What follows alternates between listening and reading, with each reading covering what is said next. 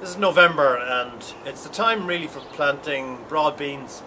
I have had the broad beans as well as the peas growing in this patch to my right here, and I'm moving it around in rotation so that in the year to come the beans and the peas are going to be in this patch, which has been growing the onion family, leeks and garlic and so forth.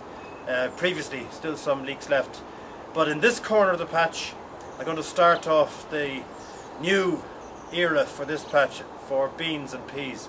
And the broad beans that I have here, Super Aquadults, it says sow outside from November to February. So here we are in November, no time like the present. The patch I want to grow the beans in, however, at the moment is storing the lovely compost that I've dug out.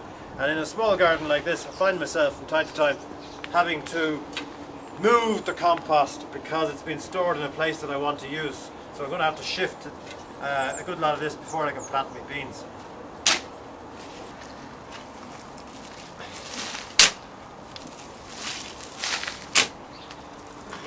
Right, well, I've dug out enough of the compost anyway to give myself essentially a quarter of this patch, which is going to have the broad beans now shortly planted, or sown at least, in that patch there. But before I do that, I have to just fork it over just to even it out, mixed in the compost. I mean, this might look like soil here, but it's actually vegetable matter that's broken down, so it's really a bit too rich to be a growing medium in itself, but it will be very helpful, of course, when it's just slightly mixed in with the soil, so that the beans are growing in soil helped by compost rather than simply growing in the compost itself, which a bit too rich. Right, well, we've mixed in the soil and the compost here, so this is a good growing medium now, seed bed for the broad bean seeds. However, before I actually plant them, I just want to get myself organised with the supports that the broad beans are going to need. Now, you may have seen in the previous clips with the legumes in the patch from last year, or at least the year just gone, that I had these wigwam affairs which come in essentially like tent poles, so they have to be put together, and then they actually stand up like a tent pole. Before I actually put them in though, so I don't want them rusting, I'm just going to do a little bit of care and maintenance, which is no harm, because it'll just give me extra years of use from these tent pole wigwam supports. A little bit of oil there, and then it helps them also to fit together nice and smoothly. Now, which one is that? Goes up there.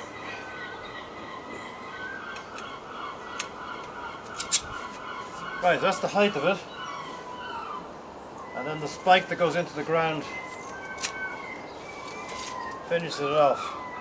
So that will be going in the centre of the circle of broad bean seeds, like that. And these stay ropes essentially will be hooked in to the pegs, and I will mark where the beans are with these pegs when I sow them, so that I'll know where to anchor my stay ropes to, which then provides support for the broad beans. So we get planting the seeds now. Well, the packet of broad beans here ready to be opened, and let's sow the seeds for next year's broad bean harvest. Broad beans have quite a big seed, biggest really I think of the legumes. So because it's large, it has to go down deeper. So generally 5 cm, 3 inches, basically the length of a finger, that has to go into the soil. The general rule of thumb, so to speak, is that a seed should be going down about 3 times its depth. So the tiny little seeds, lettuce seeds and so forth, you hardly cover them at all, and you have them 3 times their depth. But in this case it's the length of a finger really, so it takes a trowel. So we'll get going. I'll put in a couple of seeds at each station, and then peg down the stays to where they are planted, and we'll see how they come on. I'll have enough ready and keep them back for the spring in case I don't get any joy for some reason here, and then I can try planting them again in the spring, so I have a second go if necessary as a fallback. But meanwhile we'll plant what we have here and get on with that.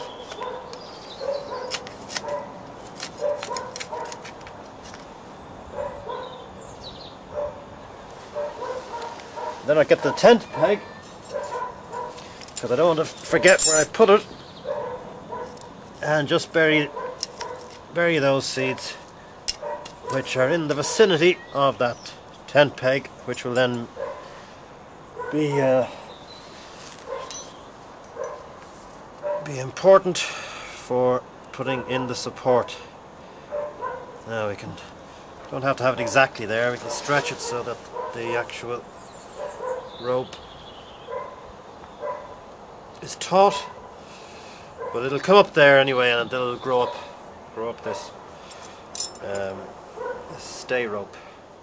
Well, we're just getting to the last couple of seeds now to be put in, and that'll then complete the wigwam, which will look a bit bare for a good while until these seeds start to sprout, but at least we'll know hopefully where they should be sprouting from, because they'll be marked by the stays and the pegs. So if they don't come up by well, in a month or so, if we don't see something happening, I'll think about replanting in the spring and hopefully have better luck. But let's see how they get on before any of that happens.